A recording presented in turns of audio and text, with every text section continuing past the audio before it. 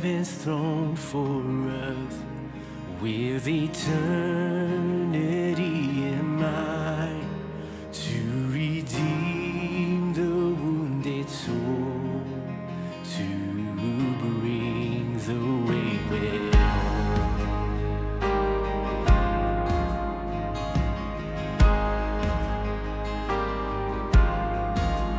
Born of man, he lived to die. For his own he sacrificed. Our sin and shame he washed away. Oh, the price our Savior paid. To God be the glory, great things he has done, and all the earth sing his praises. To God be the glory.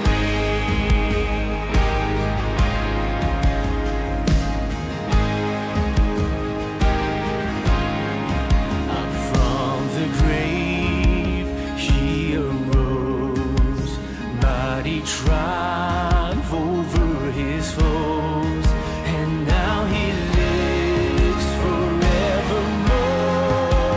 Hallelujah, Lord of all.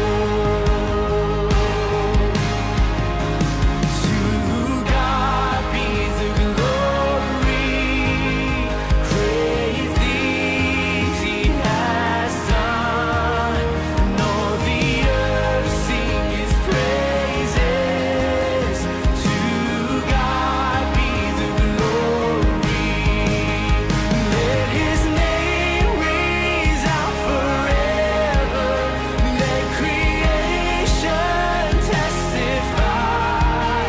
To God be the glory, great things he has done.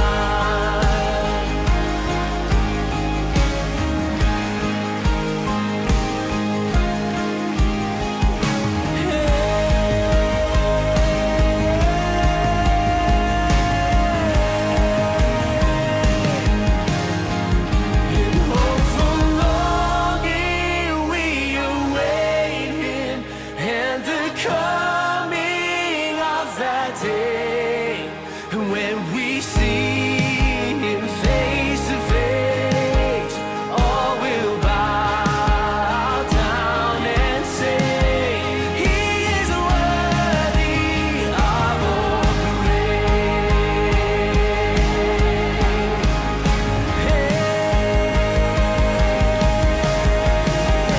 To God be the glory, great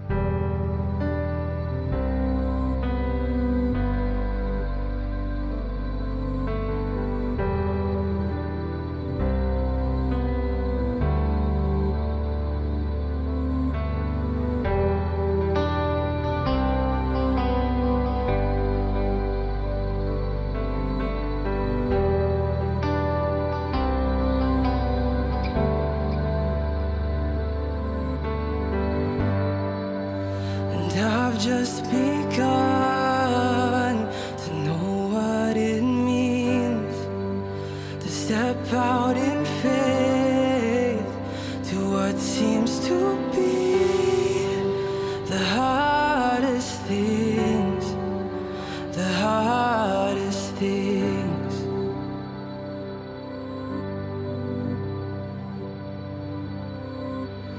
Yet I will know that this is for good, 'cause that's what you promised, and you keep your word. You don't leave us in the hurting. Seasons are for trees to grow. You will meet us in our morning and turn our sorrows into joy.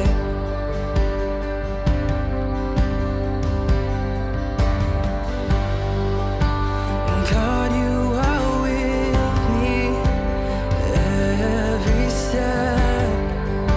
You listen and hear me when I'm at my worst. You're still my best.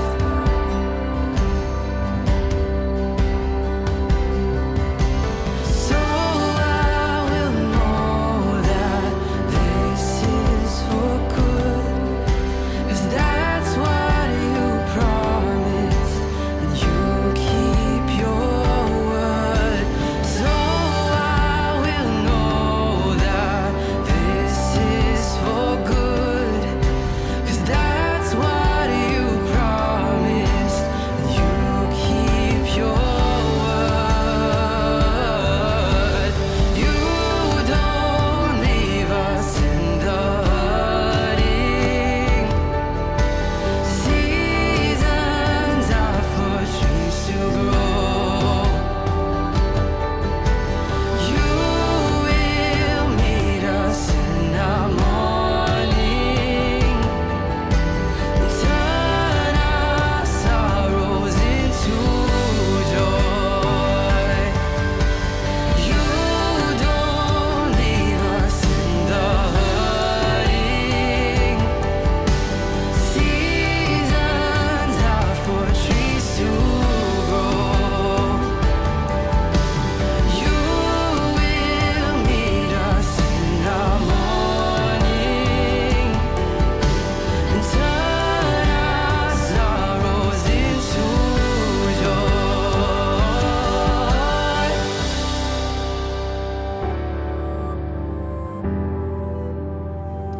'Cause that's who you are, Lord. Yeah, that's who you are, Lord. With you, my morning will turn into dancing. 'Cause that's who you are. Yeah, that's who you are. You don't leave us in the hurting. You are close and broken heart, and here we offer them up to Father God, to Father God, to Father God.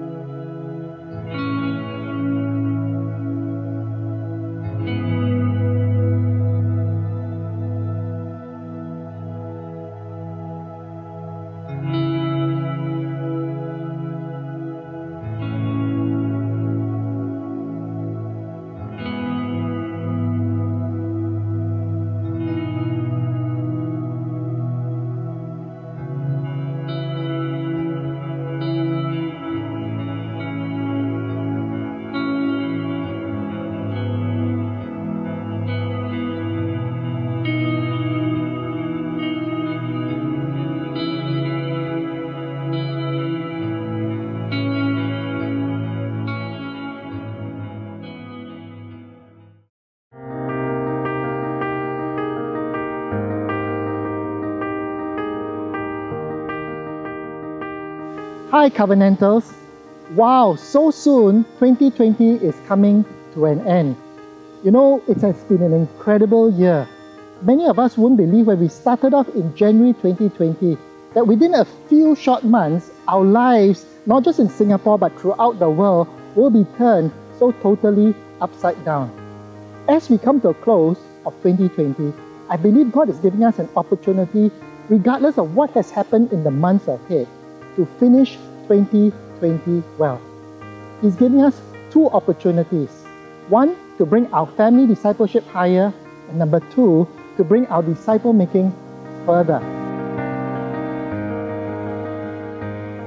Hey Sarah, I remember we were chit-chatting and wondering how can we end 2020 well? How can we bring the young and old to end 2020 in a meaningful way? Then we landed on the idea of working for the nations to raise funds for the nations. And I realized it is not a new concept. It's something that we did 9 years ago. Do you remember? Yes, I totally remember that. Such beautiful memories. Back in 2011, I was only 19 years old. I remember Pastor Matt brought a whole bunch of us young people together who were just simply passionate about missions. We wanted to figure what more can we do for the nations. And this idea of doing a sleepathon was birthed, where we got the whole church involved in working to raise funds for the nation of East Timor. And little did we know that the funds raised from that walk was actually a seed fund that was later used for more and more young people to be able to have opportunity to get involved in missions as well. And that whole movement has lasted until today, which is something I'm so grateful for. And as I look back, I think what was most beautiful about that walk was that it wasn't just a youth thing.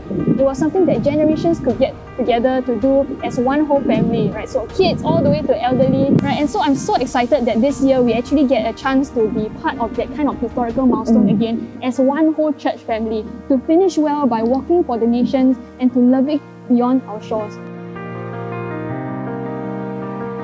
The pandemic has made many people feel lonely and long for listening ear. But you'll be asking, how can we connect with our family and friends given the restrictions on group meeting sizes? Well, the answer is simple. We meet them in small groups, in our own homes, and treat them to wonderful makan and meaningful conversations. Now, as the song goes, I'll be home for Christmas.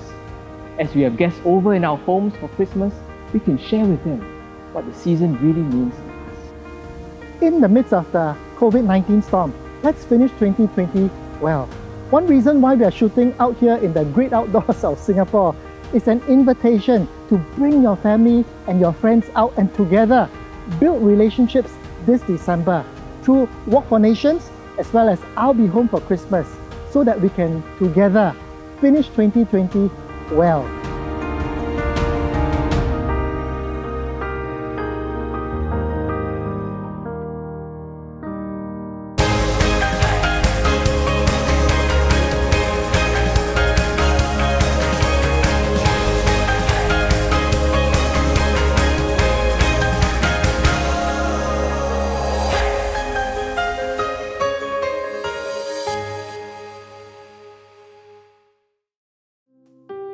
Hey everyone, a big warm welcome to Covenant's Church at Home service. We are so glad that you're able to join us for Church Online today. You know, whether we are at home or in church, we know that the Lord is here.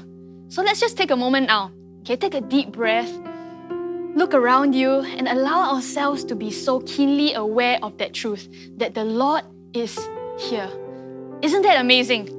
You know, as His church, Jesus calls us the light of the world. So as we worship today, imagine this in our minds. Okay, thousands of homes across Singapore and in the world right now get to be beacons of that light, carriers of His presence across our nation. So let's not be passive participants of service today, but be active worshippers of our King. So wherever you are, I invite us to now just stand to our feet to celebrate God's amazing grace as Karen leads us in a time of praise and worship. Let's sing about this amazing God, who breaks the power of sin and darkness, whose love is mighty and so much stronger. The King of glory, the King above all kings, who shakes the whole earth with holy thunder and leaves us breathless in awe and wonder. The King of glory, the King of above all kings. This is amazing grace. This is unfailing love, that you would take my place, that you would bear my cross. You lay down your life, that I would be set free. Oh, Jesus, I sing for all that you've done for me.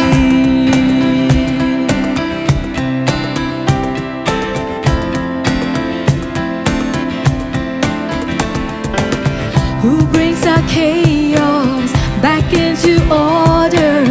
Who makes the orphan a son and daughter? The King of glory, the King of glory, who rules the nations with truth and justice, shines like the sun in all of his brilliance. The King of glory, the King above all kings. This is amazing grace. This is unfailing love, that you would take my place, that you would bear my cross. You lay down your life, that I would be set free. Oh, Jesus, I sing for all that you've done for me.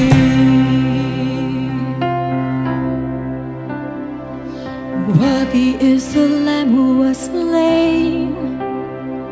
Worthy is the King who conquered the grave. Worthy is the Lamb who was slain. Worthy is the King who conquered the grave. Worthy is the Lamb who was slain. Worthy is the King who conquered the grave. Worthy is the Lamb who was slain. Worthy, worthy, worthy. Oh, this is amazing grace. This is unfailing love, that you would take my place, that you would bear my cross. You lay down your life, that I would be set free. Oh, Jesus, I sing for all that you've done for me. This is amazing grace.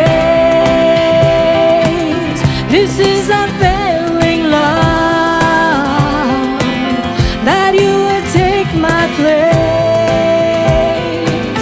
that you would bear my cross. You lay down your life, that I would be set free.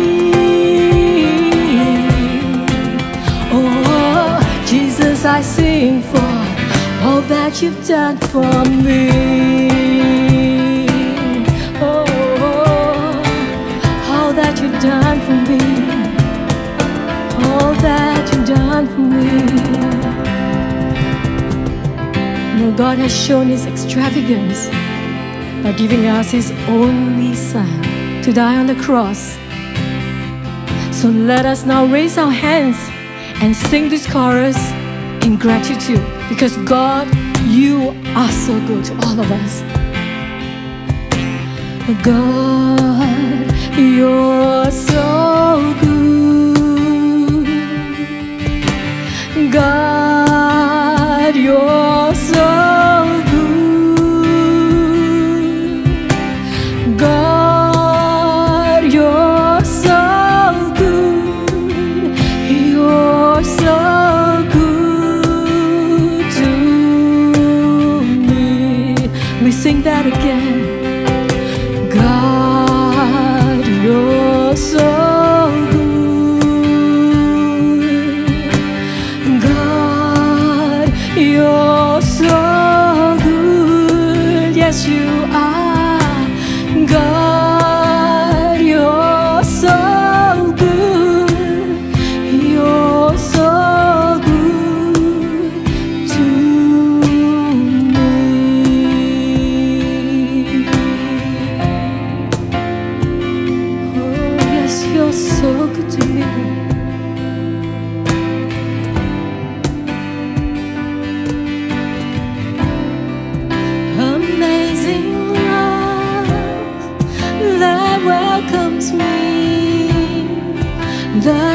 kindness of mercy that bought with blood wholeheartedly my soul undeserving.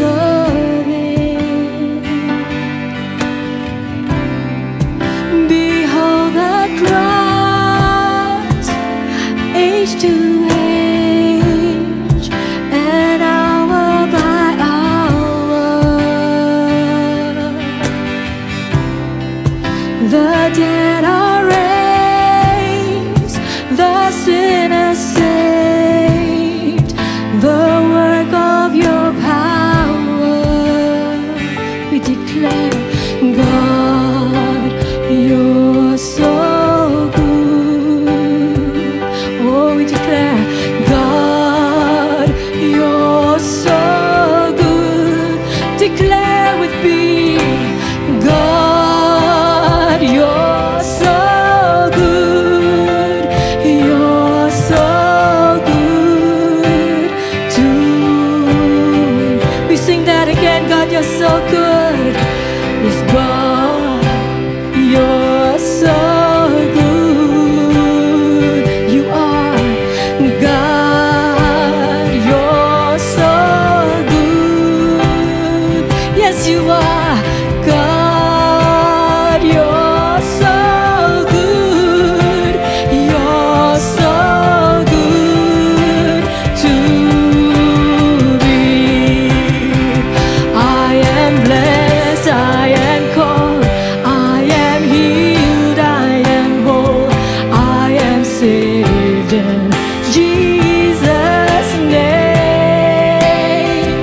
Highly favored, anointed, filled with your power for the glory of Jesus' name.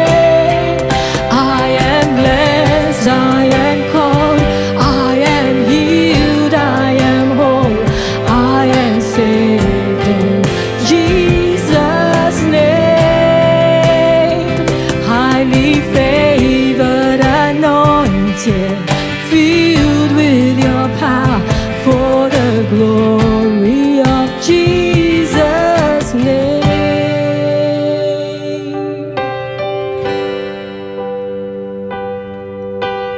God, you're so good. Yes, you are. God, you're so good. God, you're so good. You're so good to me. You're so good.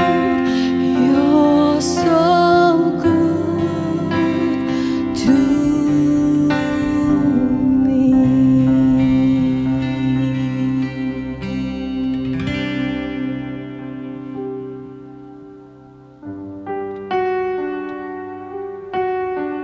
Thank you, Lord, for your goodness in my life. There's nowhere else that I will run to but into your presence. Where would I run but to the throne of mercy? Where would I kneel but at this cross of grace? How great the love, how strong the hand that holds us. Beautiful, so beautiful. So here I bow to lift you high, Jesus, be glorified in all things. For all my life I am yours, forever yours. There is a King who bore the scars of healing.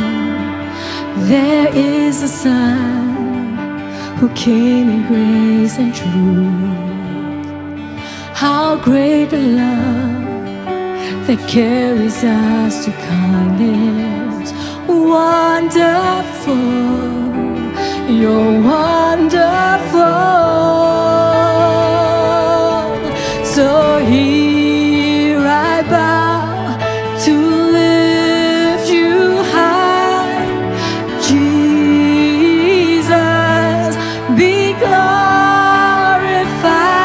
in all things. For all my life I am yours, forever yours.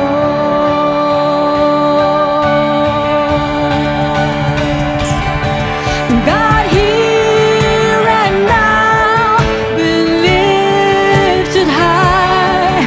Right here and now, be glorified.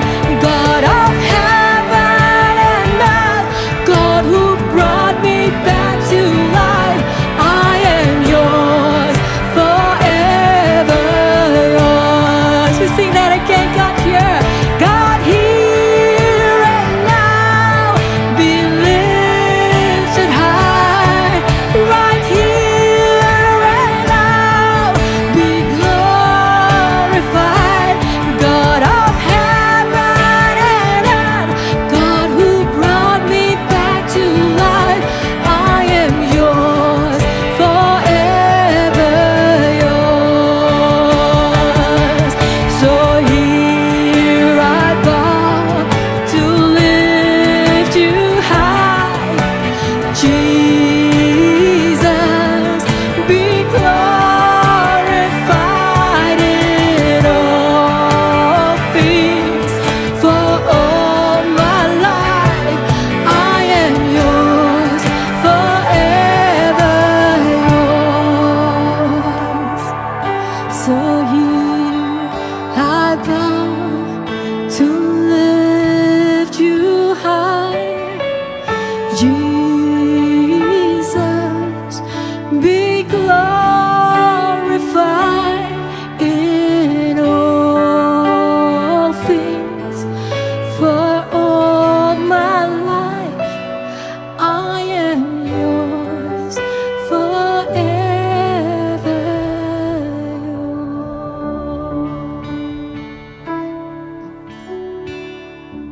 Father, I just want to give you thanks, and we celebrate your grace and goodness. We bow before you and we want to lift you high because we want to make this our one desire, that Jesus, you be glorified in our lives, in our church, and in the nations. And as we continue worshiping the Lord together, I'm going to pause just for a moment right now and to give us some time to say a prayer of thanksgiving to God. So whatever comes to your mind in the next few seconds, would you just lift your voices in your homes and give thanks to the Lord with me?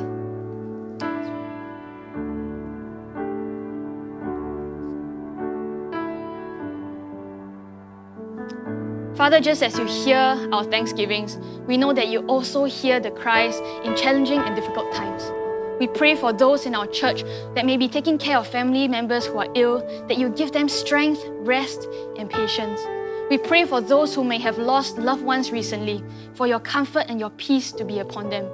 We pray for those in Singapore who may have lost their jobs, that they will see your provision. Father, we pray for countries around the world that they are experiencing severe economic recessions or they are recovering from natural disasters. God, we pray that their national leaders will lead with hearts of wisdom and compassion.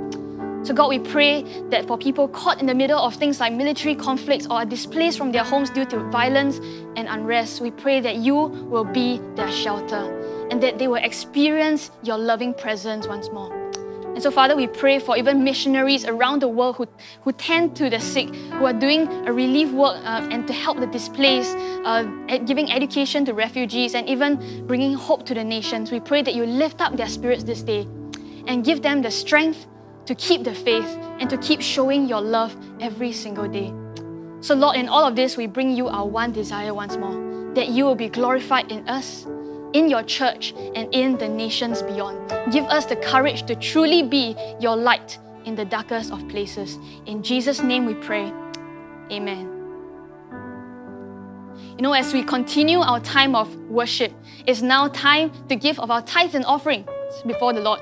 But before that, we want to have a special message from our church building fundraising committee represented by Erwin C., Kelvin Chu, and Denise Chua.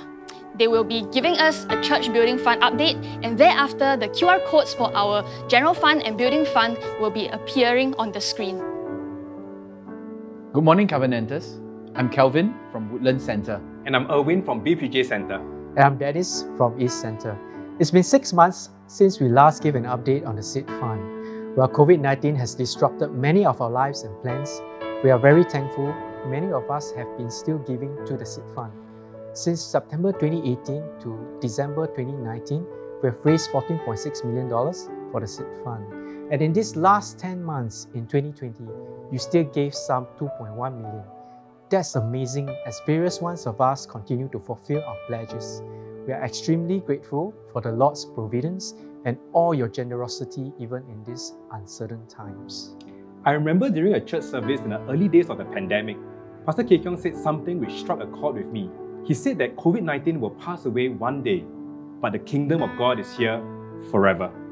The advancement of God's kingdom here on earth is still marching forward. So we continue to trust the Lord to provide the 40 million seed fund target that is needed for the mid and long-term infrastructure needs of the church, believing that with God, nothing is impossible. There are many uncertainties ahead, and the church leadership is praying and seeking the Lord on the way forward. For Covenant East, we remain committed to build a strong disciple-making community in the East.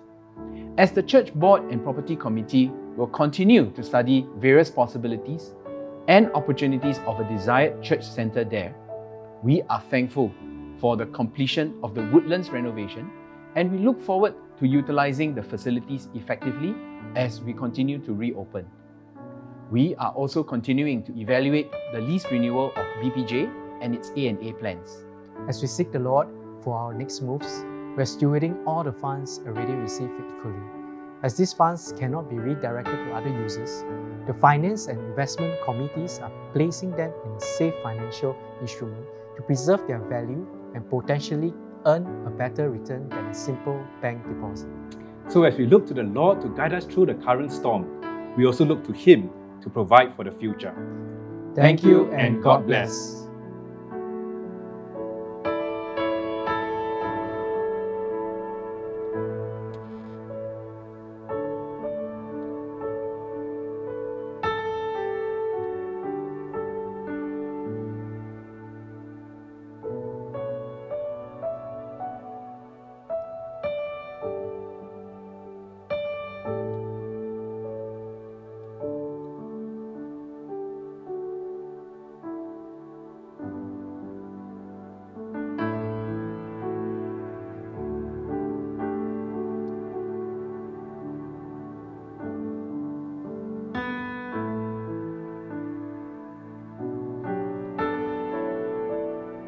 So Father, I just want to give you thanks for all that has been given so generously today. We give you thanks for all that you've given to us, and this is just a little token back to you to say, Father, we are so grateful for all you have done in and through our lives. So God, with this little that we give back to you, we pray that it will be used for the extension of your kingdom. May it be a blessing to Singapore and to the nations beyond. In Jesus' name we pray. Amen. Amen. Hey, so to all parents today, we are inspired by various testimonies of how the Lord has worked in your intentional family discipleship spaces ever since the start of this year, from circuit breaker all the way to today. As Pastor Kay Kyung would say, keep at it. So let's press on and finish well in 2020. Log on to the link at the bottom of your screen right now, and you'll find discipleship materials you can use with your kids to have some solid faith conversations. For primary age kids, daily devotions are also available for them. So let's really encourage them to spend time with Jesus daily, especially during the school holidays. So now let's just get our Bibles and our journals ready. And to be active listeners of God's Word, I would like to invite Reverend Barney Lau to bring us God's Word from Mark chapter 14, verses 1 to 52. Hi, good morning to all of you. We are now 4 days into the Passion Week. Mark 14 and 15 describe the betrayal, arrest, trial, and crucifixion of Jesus.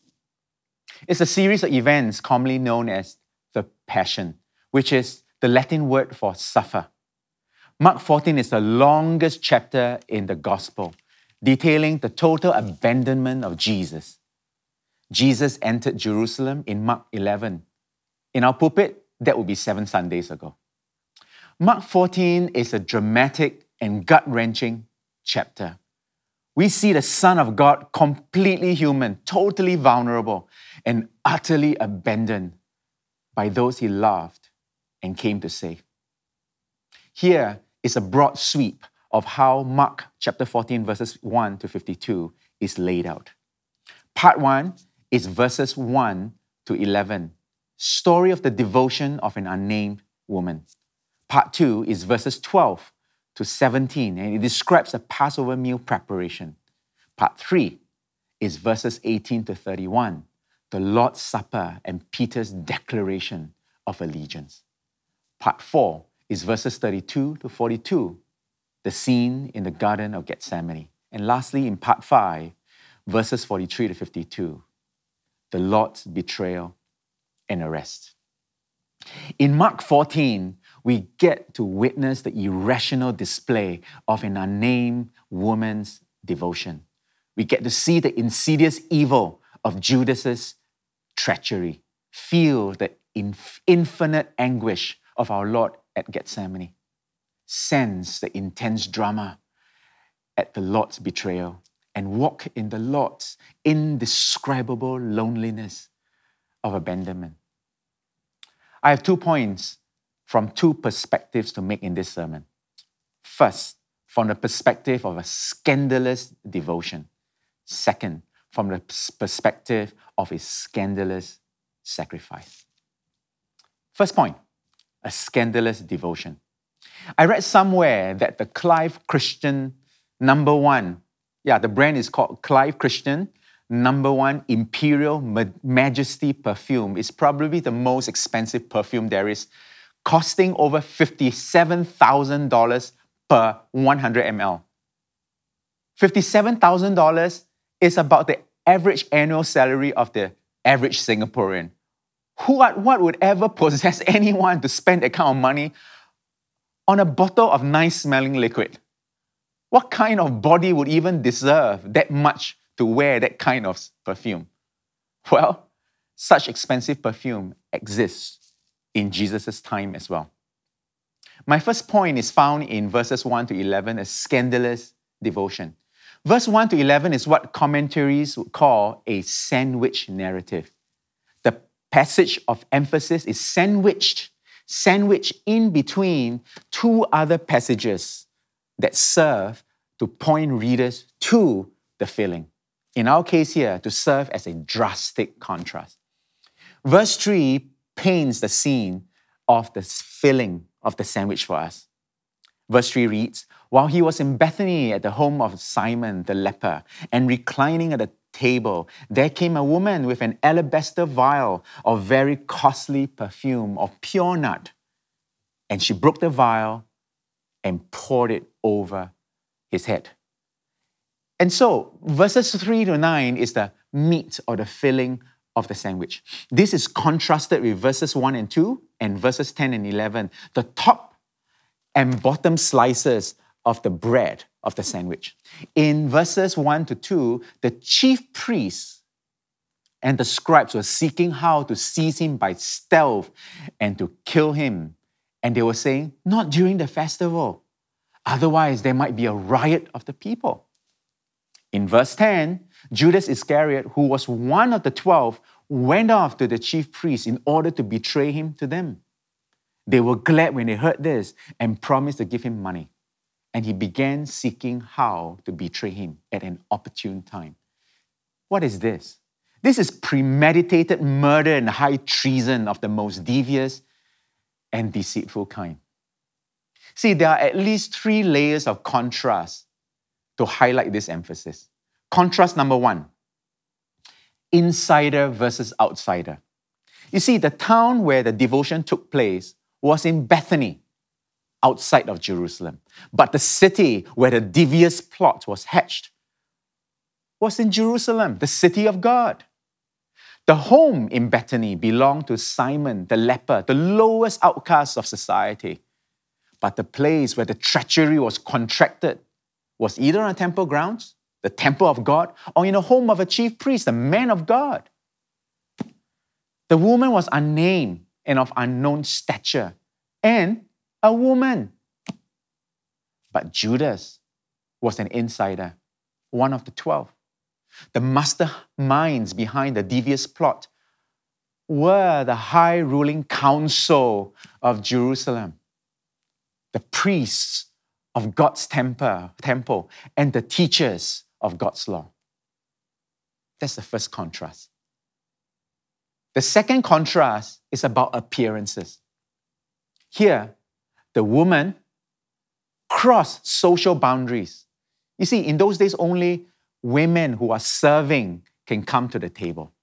So this woman disregarded judgment and ridicule to anoint Jesus. But the bystanders who had nothing to lose ridiculed her for frivolously wasting perfectly good money when it could be given to the poor. The woman gave her best, 300 denarii worth of her best, a year's salary. Most probably, this vial of perfume was a precious family heirloom, since women at that time had no career and they could not afford such expensive perfume. But Judas gave Jesus up for 30 pieces of silver. We read this in Matthew 26. And valued Jesus at the price of a slave. 4 months' worth of salary. The woman, in one silent yet loud act, anointed Jesus and reclaimed Jesus as her Lord. But Judas, with one sinister word, rabbi, in verse 45, sacrificed Jesus to the dogs. Contrast number three. Contrast number three is about knowing Jesus. The disciples were repeatedly forewarned by Jesus of his impending death. Yet no one, not one of his disciples say or did anything to prepare for his impending death. Not even in the last moments in the Lord's Supper, when Jesus said, "Truly, I say to you, that one of you will betray me, one who is eating with me." Verse 18. But yet, a woman, an unnamed woman of unknown stature, understood and did what the disciples failed to understand and do. See, Jesus knew and accepted the woman's anointing as a preparation for his burial. You know, this is an Hermes perfume. Now, ladies, what is the most expensive perfume you own? I borrowed this 50 ml bottle of Hermes perfume from Jessie, my wife. She received it as a present some time back. And I checked it up. It retails for $130 for one small little 50 ml bottle.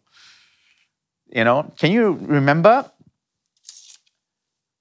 The coin, this is a 5-cent coin. Our passage, unnamed woman's gift, is vastly different from the poor widow's mite of 2 smallest coins in circulation at that time. Back in Mark 12, Pastor Kay Kiong preached that 2 Sundays ago. See, this would be like our 5-cent coin, the poor widow's coins. No one wanted to use a 5-cent coin. I used it in a coffee shop and people gave me the dirty looks. And yet Jesus commended the woman with the perfume and the poor widow, the 2 coins. He commended them the same. You see, to Jesus, an act only has value according to the value of the heart behind the act, and not according to its economic value. No gift, not even the worthless 5-cent coin, is meaningless. No gift, not even a year's salary, is ever wasted. You know, Covenant have gone through 4 building projects. I was a fundraising chairman for one, the leading pastor for another, and the center overseer for the last one, which is still ongoing. But what I remember from all these building projects and fundraising are 2 stories. One was for our Woodland Center back in 2007. An older seamstress covenanter in our Mandarin congregation came up to Pastor Patrick to give her tin box. This tin box contained her savings. See, she did not have a bank account. This is for the Lord towards the Woodlands building, she said. Pastor Patrick asked, why? Since it's her hard-earned savings as a seamstress. Oh, God has been so good. Covenant has been a blessing. I want to give it to the Lord, she said. The other story is back in 2012 in Bukit Panjang. After I gave a fundraising update on our ex-center property, a man who has been retrenched for a year then came up to me, smiling from year to year, all sweaty. He ran from ATM to ATM to withdraw money to give to the fundraising project. But you are retrenched. You needed the money, I said to him. He smiled back, all sweaty. He said, it's only money. I can earn it back. Says the man who was retrenched, who does not have a job. Says the man who walks 40 minutes one way every Sunday to and from church with a limp. Those are two stories I'll never forget. I have the great privilege of being a pastor in Covenant East. 30 to 40 Covenanters, volunteers to serve 200 to 300 meals every Sunday for 3 years until COVID hit. Young, old, women, men, cooks, non-cooks. No kitchen, no church budget, no shade over their head, all sweat, but only free food. Yet, they ran a surplus. They served out of their own pockets. Covenant Easties reciprocated by donating into their tong-tong box. And you know what? Even the tong-tong box was donated. They were a noisy but joyful bunch. Every Sunday, you see these invisible words written on the visible smiles of their face. It says, I get to serve my God and love His church. Then there's the Covenant East tech crew. What can I say? These guys arrive before sunrise, before everyone else. They spend the next hour and a half moving big, heavy crates of equipment, sweaty, crawling around, laying wires, setting every single thing up for service. Every single Sunday, 1,001 things would go wrong because everything had to be set up. All the wires and all the connection, things break. They are the last to leave church after everybody else have left. Almost 7 hours in church every single Sunday. Not one peep of complaint these last 4 years. One of them said to me when I expressed my gratitude, he said, Pastor, this is family. I get to serve. You see, it's not the value of money. It's the size of the heart that gives the money that matters to the Lord. Both the unnamed woman with the extravagant perfume and the poor widow with her 2 copper coins. Both women's acts were scandalous devotions that only Jesus sees. But Jesus knows, Jesus understands, and Jesus honors. Now, on to my second point. Beyond a scandalous act, a scandalous devotion is a scandalous sacrifice. It's been 3 days since they came into Jerusalem. Just 2 more days. 2 more days to Passover. Passover is a significant day in the consciousness and conscience of every Jew, and rightly so. Passover was not just about deliverance of a people from oppression, but the birth of a nation, the birth of Israel. 1400 to 1500 years ago, God passed over the house of every Jewish slave who had the blood of the sacrificial lamb smeared on their doorposts. Yet, God took the lives of the firstborn of every Egyptian Israel oppressors when He came over but he passed by the Jewish homes. That's the crux of Passover. God passed over the home, every home, with the blood of the sacrificial lamb on the lamppost. Passover was a time of great celebration and festivities for Jews in Israel and the diaspora of Jews all over. The story of Passover and the faithfulness of God is retold through the generations at every Passover meal. Once they were not a nation, but now they are. Once they were lost, but now they are saved. Jesus remembered that very first Passover well. He was there. He was there with God his Father some 1,500 years earlier. He remembered the awe in the faces of every Israelite and the gratitude in every Jewish heart when he passed them over. 1,400 to 1,500 years later, just 2 more days. 2 more days to the most unthinkable.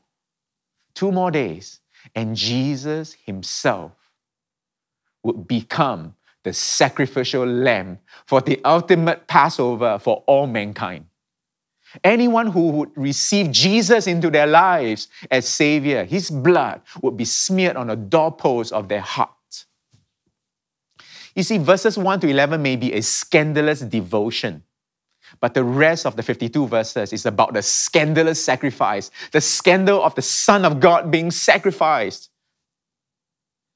Verses 18 to 31 is another sandwich narrative. Verses 22 to 26 in this sandwich is the meat, the filling of the sandwich. And it's known as the Lord's Supper, or rather, Jesus' last Passover meal.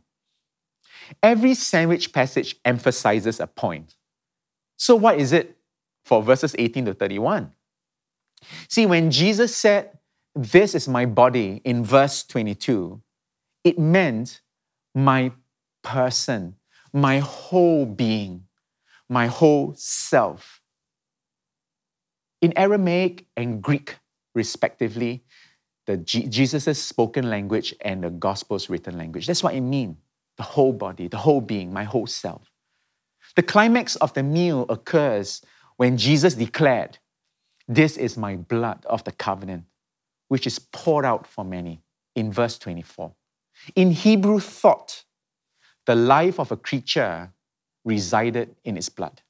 Jesus' reference to the cup as my blood implies his very life, his very essence. So when Jesus broke it and gave it to them and said, "Take it.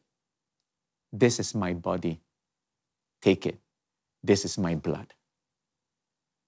Jesus is telling his disciples that he's giving himself, all of himself, completely and unreservedly for them as the sacrificial lamb. In other words, the meat, the filling in a sandwich emphasizes the new Passover sacrificial lamb, Jesus himself, during an actual Passover meal. The top and bottom bread slices in verses 18 to 21 and verses 27 to 31 describes the disciples' betrayal and abandonment of Jesus instead. Can you see the contrast? Can you see the irony? Jesus is God's covenantal faithfulness personified. And yet, this last Passover meal of Jesus was bracketed by descriptions of betrayal and abandonment. It should not be like that. It should be an intimate last meal with Jesus before he sacrificed himself. You see, this is the scandal of God, a scandal of cosmic and infinite proportions. That's what the sandwich is about. Don't miss it. The rest of Mark 14 simply shows how rapidly the disciples fall away. They all grieved when Jesus said one of them was going to betray him in verse 19. They all ate of the bread that Jesus said represented his body in verse 22. They all drank of the cup that Jesus said represented his blood. They all confessed their allegiance to Jesus against his prediction in verse 31. But they all fled. They fled out of greed when Judas sold Jesus out. They fled out of weakness when Peter, James, and John could not even keep watch with Jesus in his most vulnerable and intimate moment in the Garden of Gethsemane. They all fled out of fear when the religious rulers came with soldiers. They all fled out of cowardice when Peter denied Jesus 3 times.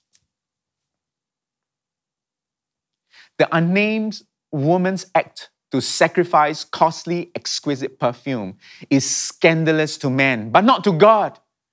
Because no matter how expensive the sacrifice was, it was finite, transient, and pale in comparison to the infinite, eternal, majestic worth of an infinite, eternal, and majestic God. But Jesus, as the sacrifice, was scandalous on a cosmic scale because Jesus is God of infinite worth who gave himself up not only for finite beings that he created, but worse, he gave himself up for worthless, useless cowards who betrayed him for 30 pieces of silver, who abandoned him at the slightest sign of danger, who denied him at the mention of any association to him.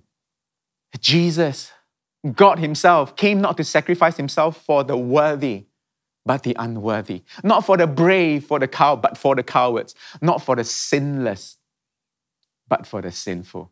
Not for the whole, but for the broken. I want to quote what one particular theologian so profoundly describes this cosmic scandal of God when God gave us his best, when he gave himself up for us.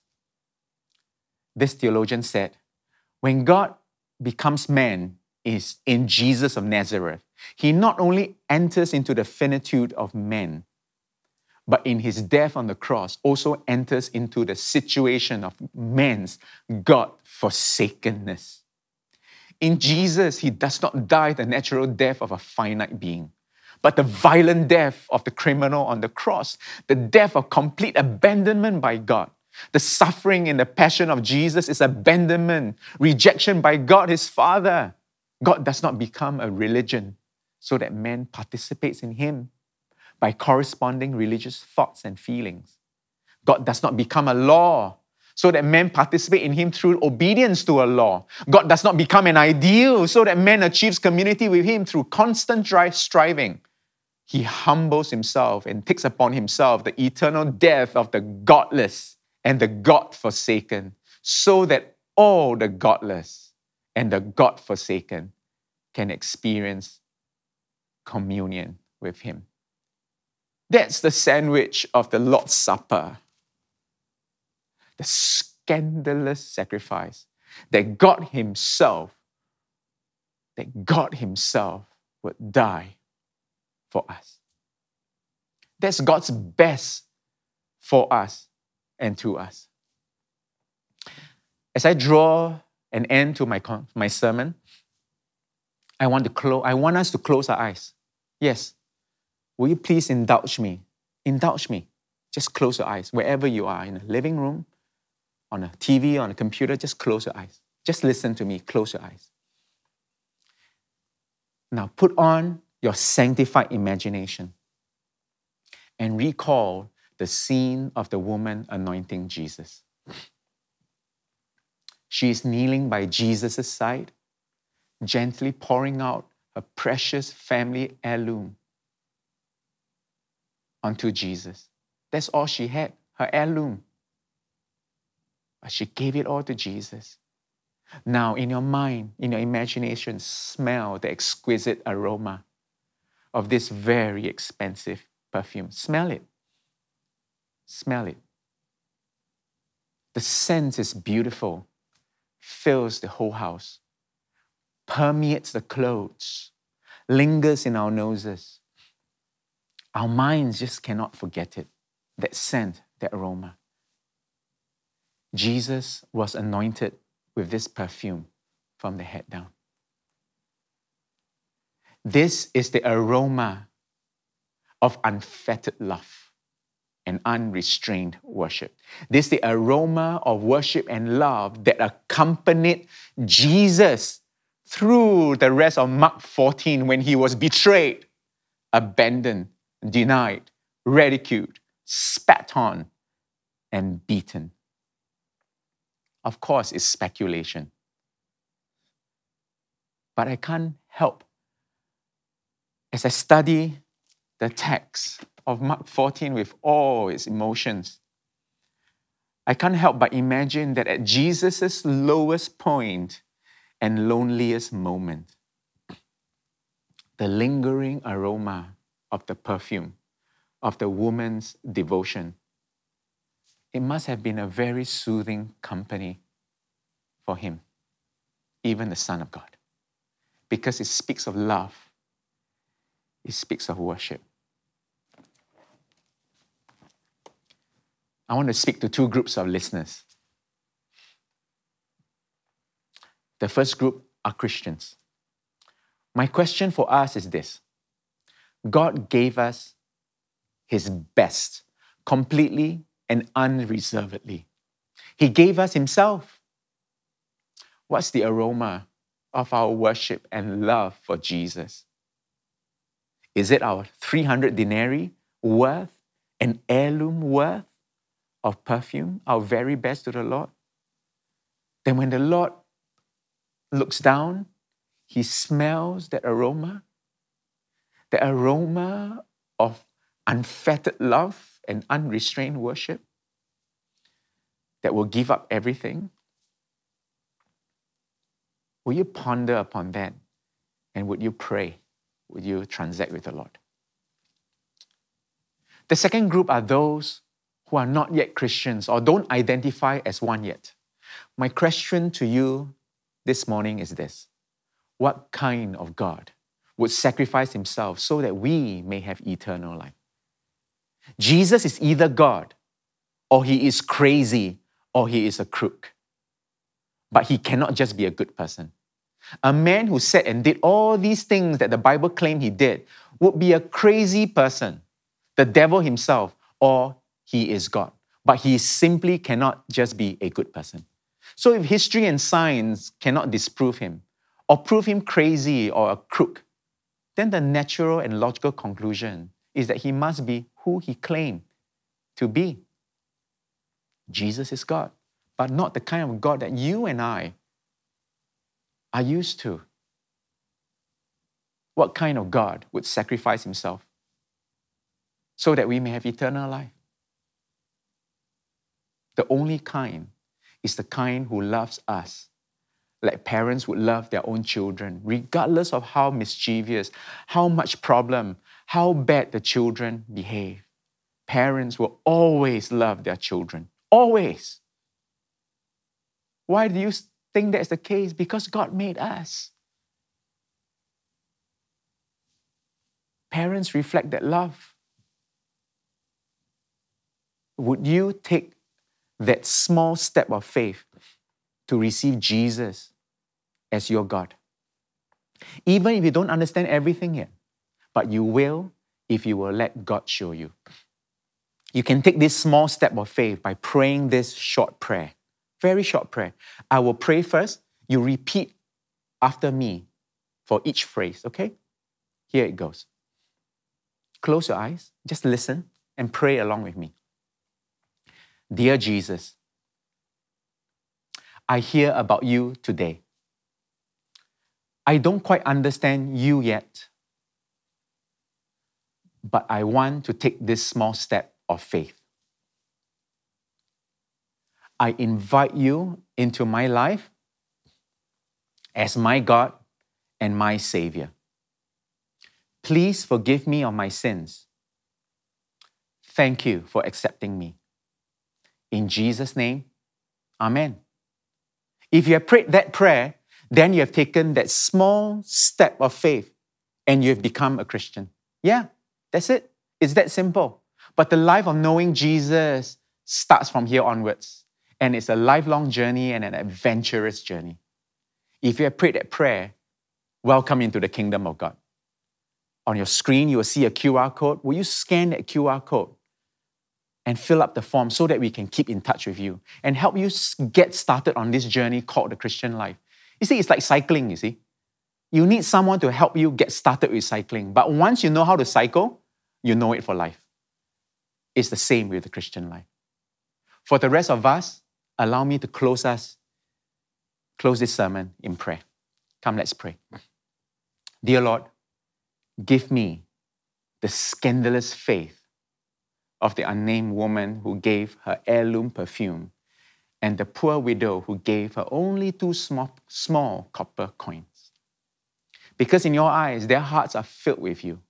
And I want that kind of a heart, so that my discipleship will be an audacious and scandalous discipleship where I give my best, my all, my everything to you, because that's what you did for me. In Jesus' name, Amen. There's a place where mercy reigns and never dies.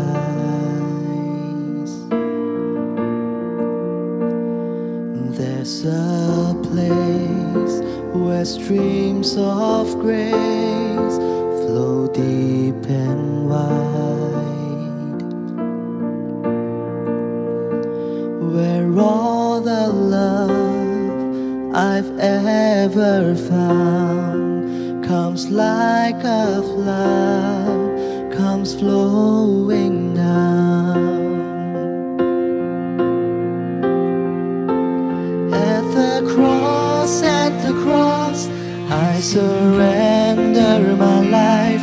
I mean all of you, I mean all of you, where your love ran red and my sin washed white.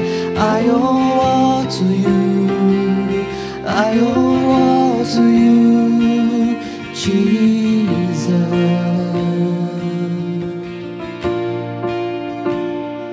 There's a place where sin and shame are powerless,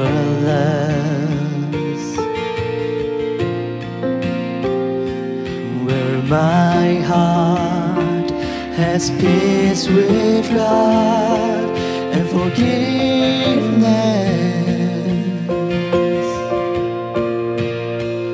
where all the love I've ever found comes like a flood, comes flowing down. At the cross, I surrender my life. I mean all of you, I mean all of you, where your love ran red and my sin washed white. I owe all to you, I owe all to you. At the cross, I surrender my life. I mean all of you, I mean all of you, where your love ran red and my sin washed white. I owe all to you, I owe all to you, I owe all to you, I owe all to you, Jesus.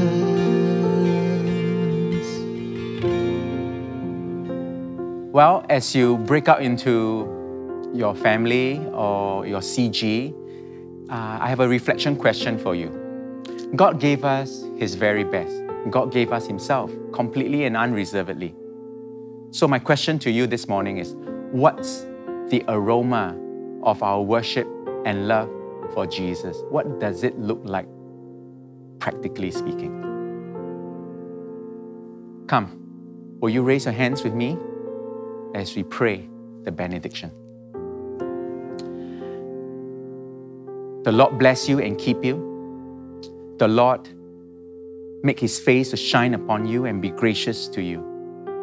The Lord lift up His countenance upon you and give you peace. and give you joy and give you shalom. Amen. Have a wonderful weekend.